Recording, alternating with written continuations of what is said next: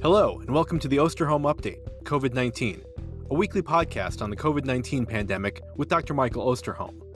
Dr. Osterholm is an internationally recognized medical detective and director of the Center for Infectious Disease Research and Policy, or CIDRAP, at the University of Minnesota. In this podcast, Dr. Osterholm will draw on more than 45 years of experience investigating infectious disease outbreaks to provide straight talk on the COVID-19 pandemic. I'm Chris Dall, reporter for CIDRAP News, and I'm your host for these conversations.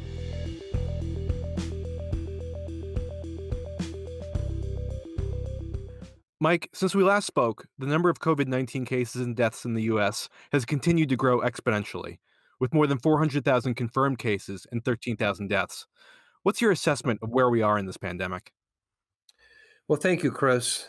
I think it's a very sobering note to think that these numbers of cases, which clearly reflect loved ones, friends, family, while enormous in size, they are just the beginning of what we're about to experience. When we take a step back and think about a pandemic of a respiratory pathogen like this, the one that obviously comes to mind first and foremost is influenza. And so far that this particular coronavirus has acted from a transmission standpoint virtually identical to what we'd expect to see with an influenza virus, and is why we've been able to track it and predict it as well as we have. I think most of the audience may be aware of the fact that we actually, on January 20th, wrote a piece that declared that this would in fact be a global pandemic, and on February 3rd, actually even laid out the fact that based on the amount of time it would take once introduced into a given area of the world for the number of generations of transmission where cases would be doubling with each generation or time from infection until being infectious, would take about a month to a month and a half. We actually suggested that by the last week of February, first week of March, we would start seeing cases around the world with sustained transmission. Some would be hotspots, some would be less intense. And this virus has done just that. So I'm more confident today than ever that it will be like an influenza pandemic occurring in a population that is virtually completely susceptible to this virus. I say that because I worry that right now we're approaching what's happening in the United States, or for that matter around the world, as if all we have to do is just get over this one hump. We have to flatten this one curve one time. If you're in New York City, or Detroit or New Orleans or any other area like that, that is first and foremost. It is a crisis that you could never have imagined before. We're seeing the same thing through the European Union, particularly in Italy and Spain, other countries starting to come on board. And what we must not forget in the first instance, if we go back and look at the 1918 influenza pandemic, and I'm making the assumption that this will act much like that, while there was an early spring wave that caused significant illness and deaths, it was superseded by a fall wave that occurred that was much larger. And that was the one that was the heavy impact in terms of both cases and deaths in 1918. But what also we forget to remember is that 1919 and 1920 continued that pandemic, that you saw waves that occurred in both years throughout the world, including the United States, and some places had as many as 3 different waves of activity that occurred. And so I raise this because I don't want to minimize for a moment what's happening in the United States or around the world with these hotspots and the transmission. But I fear that we are in that mindset like if this were a hurricane where all we have to do is wait till the eye passes the shore and we can get into recovery. That's not going to be the case here. What I worry about today is that we don't have that long view, that this is in fact a marathon, not a sprint. And while those who have been in the heat of these very intense transmission fires, like in New York, New Jersey, in Chicago, New Orleans, etc., they can't even imagine, I'm sure, that they've got 18 or more months of this and that they have potentially even bigger waves yet to come. But that's the reality. Now, the only thing that's going to save us from this is going to be a vaccine. That will be the one game changer that will fundamentally change what's happening. If we can get that, that would be great. But I think we can't at all count on a vaccine arriving anywhere before 18 to 20 months. If we get treatments, that'll help to the extent that it will reduce the serious illnesses and deaths, but it won't really have any impact necessarily on the number of cases and even those seeking healthcare. The bottom line is it is progressing here in the United States as we suspected. We're going to continue to see transmission in areas around the country. I think right now one of the other areas of growing concern has been that with long-term care facilities in many states where they have served almost like kind of what I would call viral grenades, where once you get COVID-19 in a long-term care facility, it transmits relatively quickly to many other residents. By the time that's recognized, there have been many community-based individuals who have come to the long-term care facility to see mom or dad or grandpa and grandma. They bring that back out into the community, whether you're 1,000 in population or you're 2 million in population. And then that infection starts transmitting to the community. And also many of these long-term care facility patients are ending up in hospitals with their illness. That then amplifies the situation there. So I think we're on a long road with this virus. We're going to have more of these events where we're going to have hot spots show up. We're going to have those environments like long-term care and healthcare where there'll be a special concern that we'll have. But the message is we're in this for the long haul. This week, we're starting to see some encouraging signs from some of the epicenters of the COVID-19 pandemic. Cases and deaths are down in Italy. Hospitalizations have slowed in New York. How should the public interpret this news? And are you concerned about people letting down their guard at the first sign of good news? Well, first of all, let's take a step back again and look at what do data tell us about what's happening. We have to remember that you have infections occurring when people in the community, for a large part, share air with others who are infected. That causes the case to actually get infected and then 5 or 7 days later become a case. Then what we see is this progression of illness for those who are going to get clinically ill that will last then for another 5 to 7 days, with progression then from there, often 1 to 2 to up to 3 weeks later, of serious illness, ultimately resulting in hospitalization and then being put into intensive care and then dying. And so you really have almost 3 to 4 weeks from the time that transmission occurs until you have the end stage deaths. So you have to understand when you count deaths, you're largely counting a transmission that occurred almost a month before. It doesn't give you current activity. If you're looking at hospitalizations, that gives you probably a period of 7 to 14 days after transmission that you're seeing that kind of situation. So what we've seen in Italy has been a situation where there's been a reduction in the number of people being admitted to hospitals and number of deaths that have occurred, suggesting that what was happening over the last 3 weeks was really truly a reduced transmission at the community level. And that's an important point because it's often the kind of interpretation where 1 or 2 days worth of numbers and suddenly one will declare an increasing crisis or victory. We actually saw that this week in New York, where we had 2 days of down numbers. And then suddenly, the third day, New York actually spiked and had its highest number of deaths in terms of what happened there. And it didn't really change overall what was happening in New York. So what I recommend, one, is first understand this timeline from transmission to becoming a case to becoming severely ill to dying.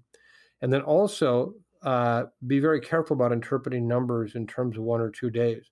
I personally, when I look at data like this, I won't make a sense of a determination unless I see at least 10 days of either increase in or decrease in numbers to say, yeah, we've over the top of the peak here. We're flattening the curve, as has been so well known now, or we're still in a growth phase. And so I think anything short of 10 days of consistent trend data, and we're very, very susceptible to the what I guess I would call the kind of erratic nature of how cases increase, decrease by time. Mike, as you know, a number of models have been published estimating or projecting COVID-19 cases and deaths. Imperial College of London, University of Washington are two of the most well-known models right now. What do you make of these models, and what should the public think of them? One of the real challenges in dealing with a situation like this is that there is an abundance of models being created by people throughout the world. And some may say, well, that actually adds to the knowledge that we have about this situation. But I always have ascribed to the fact that all models are wrong and that some provide helpful information. As someone who's had more than 60 hours of graduate statistic credit, I would be the first to say that I too do not understand many of the black box kind of maturations that go on with creating models.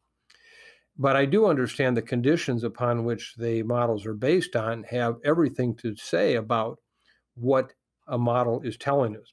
For example, the University of Washington model, which was done by a very competent and capable group of researchers, is predicated on the fact that we're talking about what's going to happen the next 4 months roughly under the kind of lockdown conditions that virtually happened only in Wuhan. And I have not seen reproduced anywhere else in the world. With that kind of a model, you're going to come up with one set of numbers that I think are terribly unrealistic, only because of the fact we can't accomplish that kind of a lockdown here. And again, we have to be very careful because it's for an extended period of time of 4 months. The other models that have been created have looked at different conditions. For example, both the Imperial College model and the Harvard model have really looked at this through the duration of 18 months with the idea that there would be differing impacts of distancing that would occur that would slow down transmission. In those cases, those models come up with estimates of death for the United States, for example, of between 1 and 2 million people. What I'm finding is that these models have almost become an ongoing debate in the partisan political world. One saying that the high numbers are really only but a ploy to bring some kind of negative light to this administration, and that they're really trying to scare people that somehow we're not telling the truth and that just it's another example of going after the president. Others have said in the very low numbers, oh, well, this is just an underestimate trying to bury the problem, and that in fact it's much worse than this, and this kind of planning numbers are in fact dangerous because they in a sense, give us the security of under-preparing for what's coming down the pike. Well, I don't think that there should be any partisan politics or, for that matter, black box maturations that cause us confusion or concern. I liken it to where I come from in Iowa, where a lot of common sense gets spoken on the main street of small town Iowa. And I sit there and think, okay, can I explain this to somebody and walk on? Very smart, intelligent people, but common sense people. And so I say, throw out the models, get rid of them. They're going to be accused of being whatever. And I say, let's just do the following analysis. And if you don't like the numbers I'm going to put out here, then you create your own, but tell me why and how you got them. So let's take, for example, there's 320 million Americans. If we assume over the next 16 to 18 months that up to 50% will become infected, and based on previous pandemics of influenza, based on what we're seeing now, that is not at all an unrealistic view. In fact, some would argue that I've been conservative in saying 50%. That's 160 million people.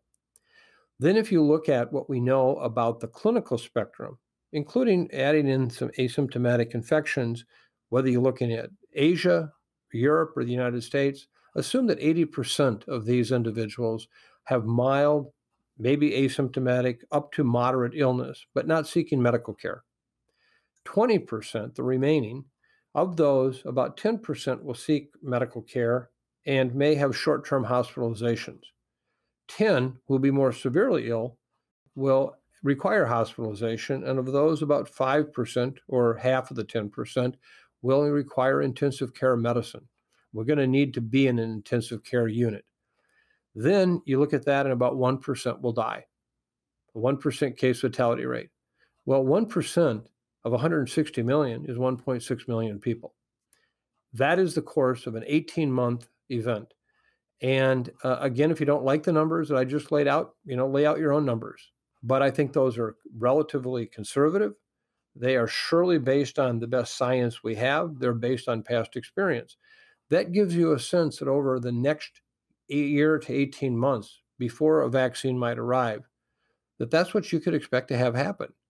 And that is even considering the potential for social distancing or physical distancing, as I like to call it, because we just can't stop this virus.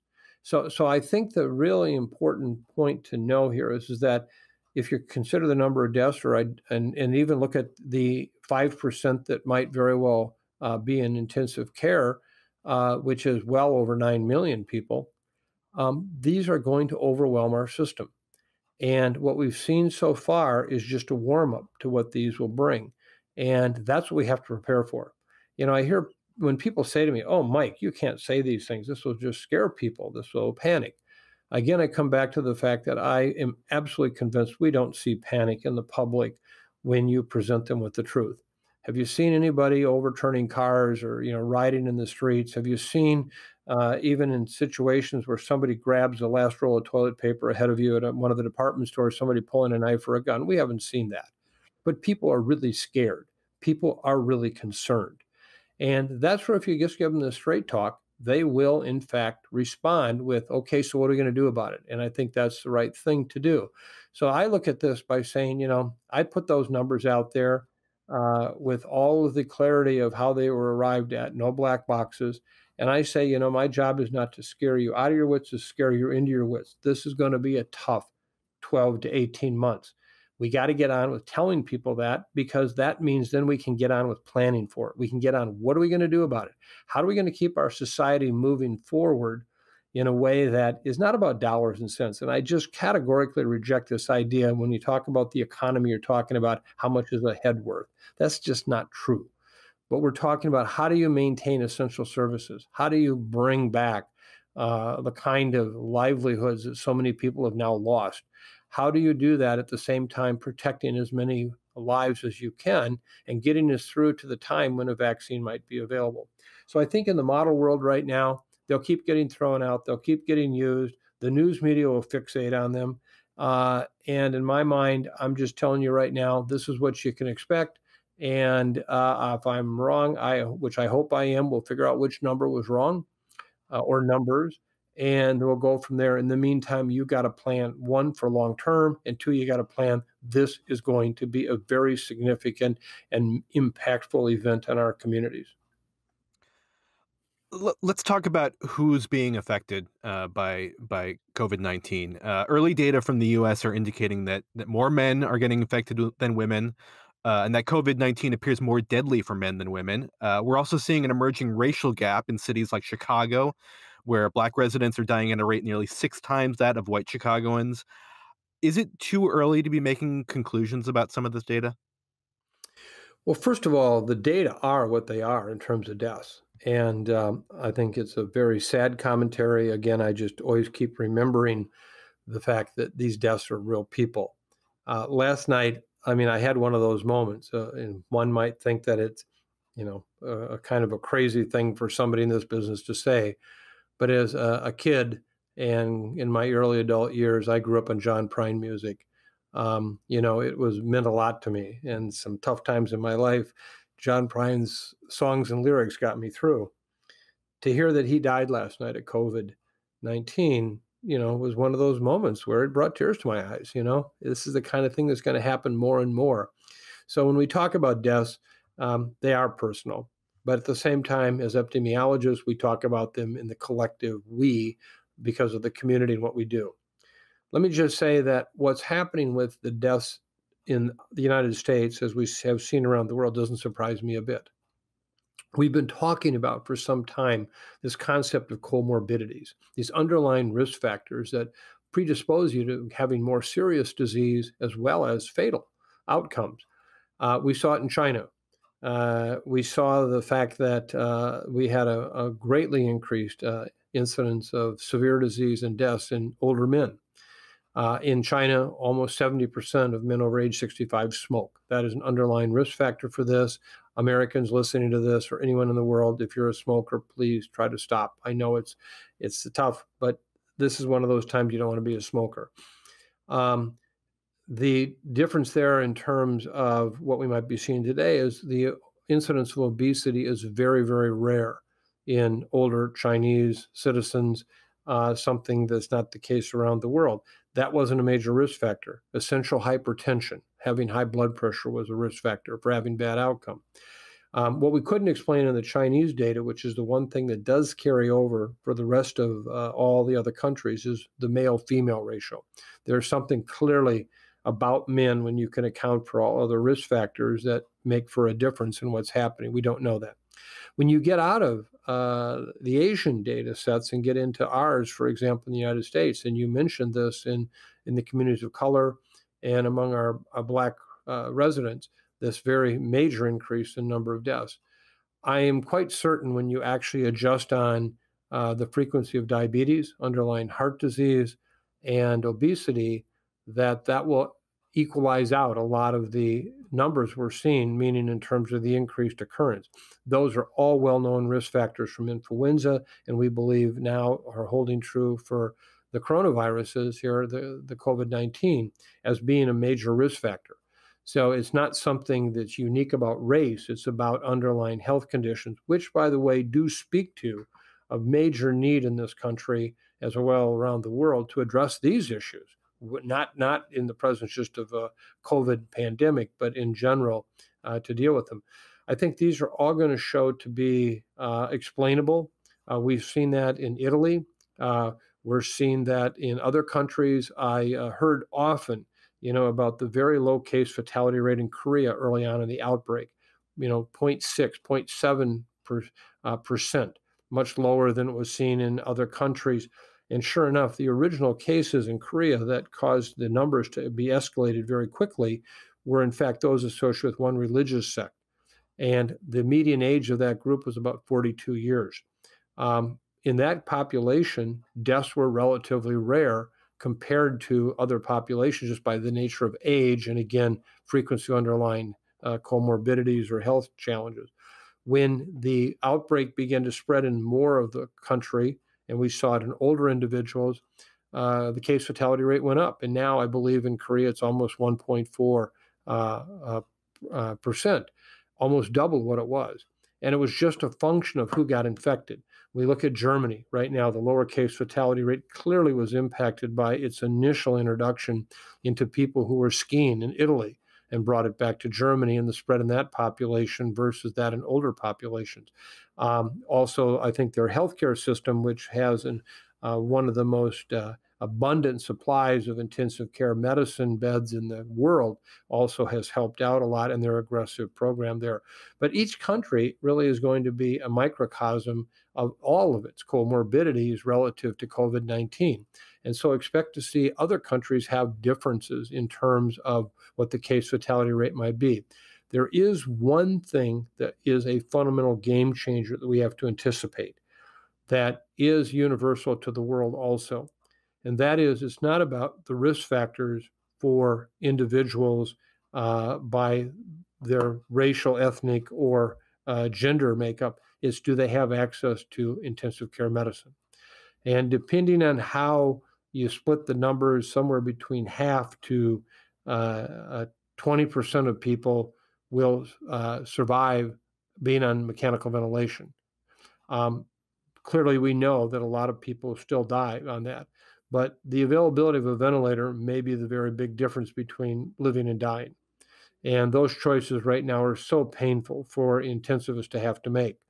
But when you go over the edge, when you hit the what I call the ventilator cliff, and you don't have any ventilators left, then the case mortality rates for those individuals are going to go up substantially, because there you're virtually assuming that most of them are going to die. And that is a real challenge. That's why this is not just a function of trying to provide the best medical care from the healthcare provider standpoint, which they want to do. It's also about what will happen to these patients if they don't have mechanical ventilation. This is not an academic debate. This is a crisis. And so if we get into these bigger waves anywhere in the world, and this kind of intensive care medical support is not available, expect to see case mortality rates go up substantially.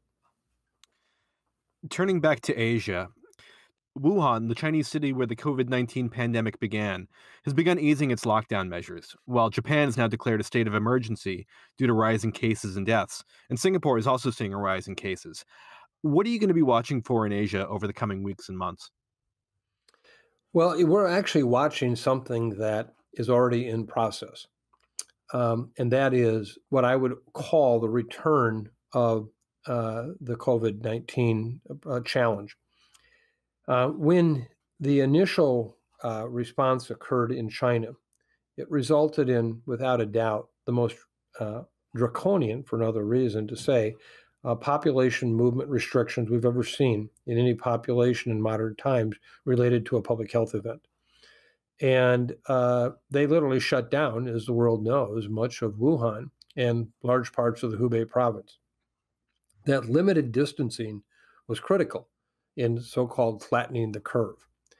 But as we've learned, this virus, like any respectable respiratory transmission virus, particularly in the flu or coronavirus family, is not ever put out by doing that kind of distancing. It's only merely reduced. And they did an amazing job in China of doing that. And you can argue, what methods they used, how they did it. But what's happening today, and there was an outstanding article in today's Wall Street Journal that actually describes what's going on in Wuhan right now. And as they're releasing people back into the workforce, there's clearly evidence of influenza still there in that community, some 4 months after these lockdowns and extreme measures were taken. And there's also some real challenges understanding the data. There's been a number of assertions made by individuals, some who I know well and trust very, very much in terms of their expertise and contacts in China, that are convinced that the Chinese government is not now reporting all their cases. For example, they will report out 80 to 90 asymptomatic infections in a given day, meaning that they were tested, found positive, and then only 1 or 2 cases, actually clinically ill. That makes no sense whatsoever. None. None of the data we have supports you would have that kind of a asymptomatic to symptomatic ratio. That's telling us that there's probably more transmission going on. I'd like to know why they, in opening up Hubei, went ahead and closed down the movie theaters a week and a half ago in China. And so I think that we have real challenges yet understanding what's going on there. But I have alleged, as you know, for some time that it would just be a matter of time before any kind of relaxation of these very stringent measures would result in a return of the virus. And I think that's what's happening. It clearly is happening in those other Asian countries that we have put so much stock in as to they know how to do it, including Singapore, Japan, and Korea, Hong Kong. Look at all of them right now with big increases in case numbers. Singapore last week actually declaring a national state of emergency. Japan this past weekend declaring that 7 prefectures were now states of emergency. This is really evident of what we've been saying all along. Trying to stop the transmission of this virus is like trying to stop the wind. So clearly you can do a number of things to reduce transmission, but you're not going to get rid of it. And so people who use these Asian countries as models have to ask themselves, if we want to do this, which, it makes good sense from a public health standpoint in terms of reducing case numbers, you're going to have to really have quite remarkable and comprehensive control measures in place that I don't think are actually doable in most of the world. And so that's where, again, I come back to what do we need? Most of all right now, we need a national plan. How are we going to thread the rope through that needle? How are we going to decide we can't go in total lockdown, but we can't also just say, okay, go back to normal? How do we bring back society in a way that is still challenging that virus in our virus versus human battle, but at the same time also recognizing the reality that we have to get back to a societal norm, if there is such a thing, that allows essential services and other parts of the economy to expand. you know that around all of this is going to be the debate, the question, the academic issue of how do we bring back the younger population right now into this environment where they have by far the best chance of having minimal clinical illness, of having the least likelihood of being hospitalized and dying. And how much are we talking about? You know, this is where numerators become as important as numerators and denominators. One person dying who is 18 makes people feel, oh my. But in the big picture of things, that was one person out of 2 million in that age group versus 12% of those who are dying who are age 65 who have a major underlying health factor. That's a big difference. We have to be able to have that discussion right now in such a way that people don't take the position that, one, we're only talking about money over lives. We're not. Number two is that somehow anything we do is justified in the name of trying to prevent cases when we don't have an idea whether it works or what the collateral damage is. So we need wise, thoughtful, and I would have to say visionary people right now to help us work through this. And then we need the leadership to carry it out. The National Academy of Sciences has released two new reports, one on the survival of SARS-CoV-2 virus in relation to temperature and humidity and the potential for seasonal reduction of COVID-19 cases, and another on the use of cloth masks by the public. What are your thoughts on these reports, Mike? Well, first of all, I think that they were major efforts done by the Academy in limited time, and I congratulate them. I have to be a little bit cautious and clearly disclose here that I was involved with one of those. I was actually part of the expert advisor group brought in to look at cloth masks. But let me just take both of them because I think they really exemplify the challenges we have today in trying to deal with this pandemic and getting out correct information. Let's just take seasonality. Why is that important? Because everybody's assuming right now that there will be a summer hiatus of cases and that's what's normal. And therefore, that's what we expect to see with seasonal flu. Let me just take a step back and say, well, that's not true. If one looks at the two coronavirus infections most closely related to this virus, SARS and MERS. SARS occurred in the Guangdong province in the fall and early winter of 2002, jumping over into the Guangdong province to Hong Kong in February of 2003. At that point, it then spread around the world. What we found with that particular virus was that, in fact, you weren't really that infectious till day 4 or 5 or even later in your illness. And it took us several months to understand that. But once we did, we were able to isolate these people in hospitals where they didn't transmit to anyone else after they became infectious. And we also were able to then identify contacts of these individuals and get them to be in isolation so that if they did get sick, they could be too put into isolation in a way that they wouldn't transmit to others.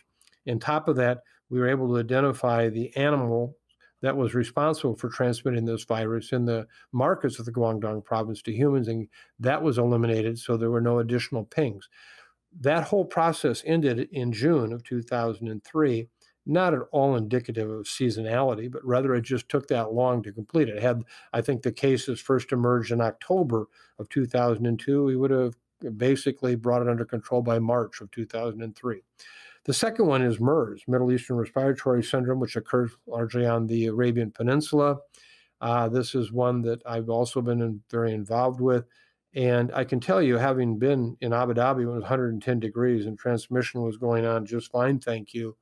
There, a transmission from camels occurs year-round to humans. We see outbreaks in healthcare facilities year-round when they get humans infected and brought into hospitals. No evidence there to support that there again is some kind of seasonality. Now, the other coronaviruses that cause the common colds and one that does cause a type of pneumonia have been shown to be seasonal in nature, but they're also very, very different in terms of the epidemiology and transmission. The other area that people always assume with seasonality is, well, if influenza is seasonal, why shouldn't this be? You've been putting a lot of stock into this influenza transmission model. But I don't think people realize that influenza is a much more complicated transmission disease than one might think. While living in the northern and southern hemispheres, we surely do get a sense of seasonality with our winters. But don't forget that influenza virus transmits year-round in the tropics. We've never really been able to understand and explain that. So hot, warmer, humid weather. In addition, there have been 10 influenza pandemics in the past 250 plus years. These pandemics, again, like 1918, emerged at different times and then ran their course largely for about 2 years.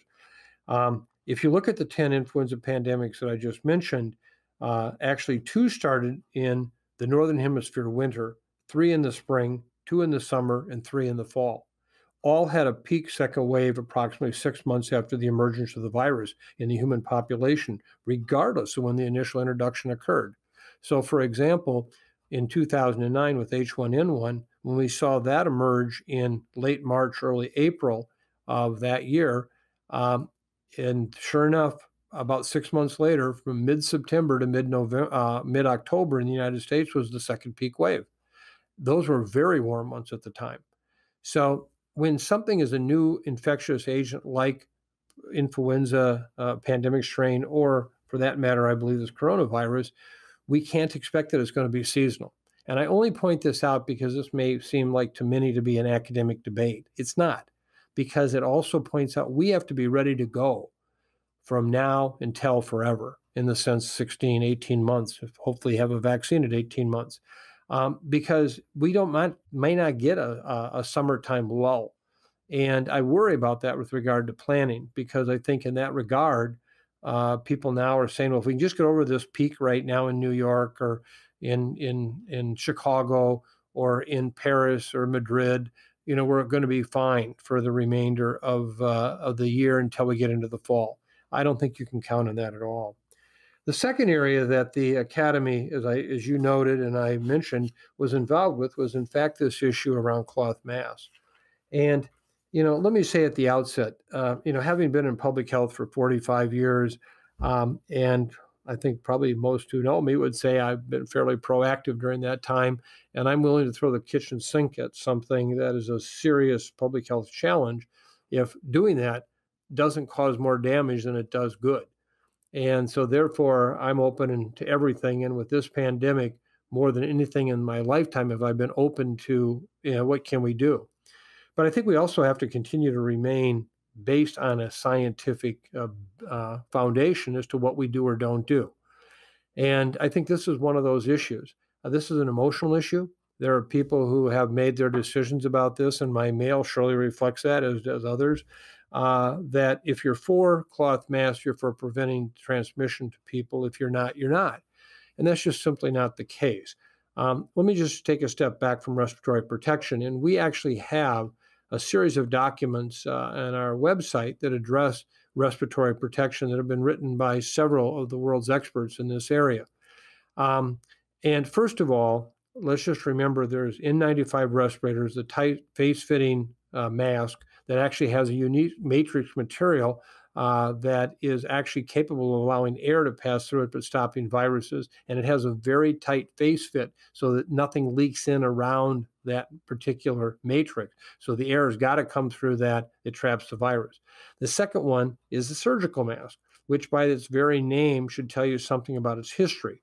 It started out originally as a way for protecting patients, particularly people who are being operated on, from surgeons, from basically their body fluids coming out and getting into an incision or a wound.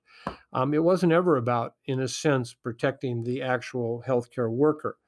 Now, we've learned over time that these masks will trap large droplets, big particles that come out, and that they can embed into a mask like that.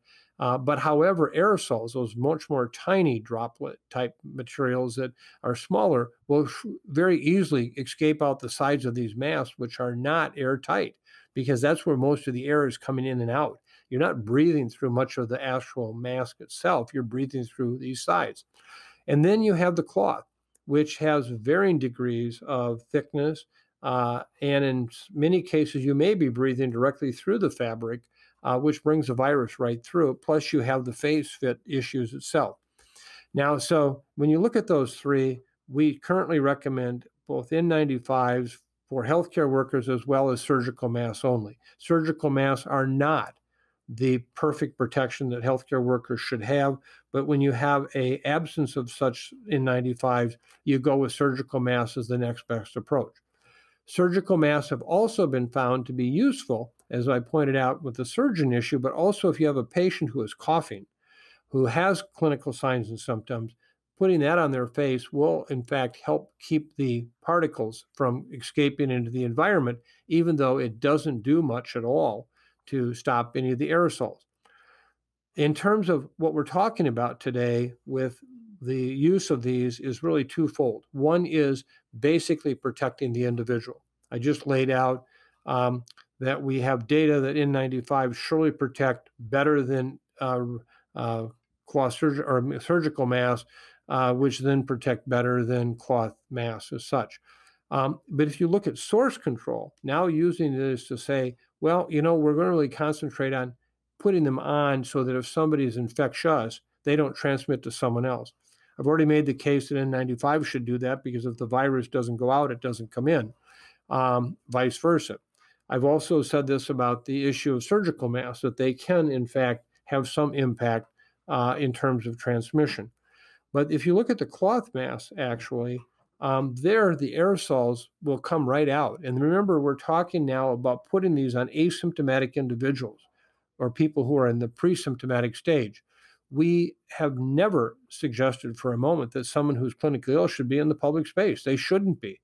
And so therefore, this really boiled down to, if I put them on people who are not symptomatic, will I stop them from transmitting? Well, if aerosols are an important part of this transmission, I think if there's been any revelation in the last several weeks, has been the important roles that aerosol, these tiny little droplets that float in the air when we talk. And we know when you talk, you produce aerosols.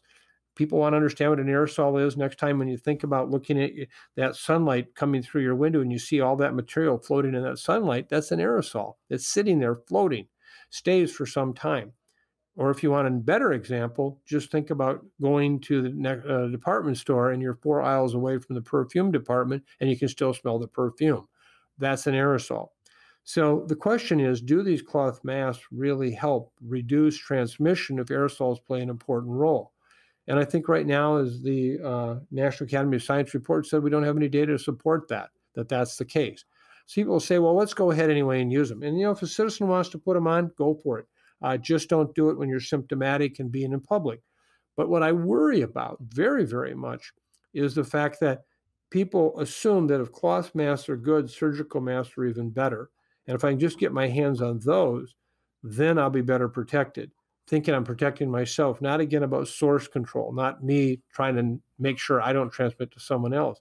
And right now we have a major crisis in this country, as with the rest of the world, of getting enough respiratory protection for our healthcare workers.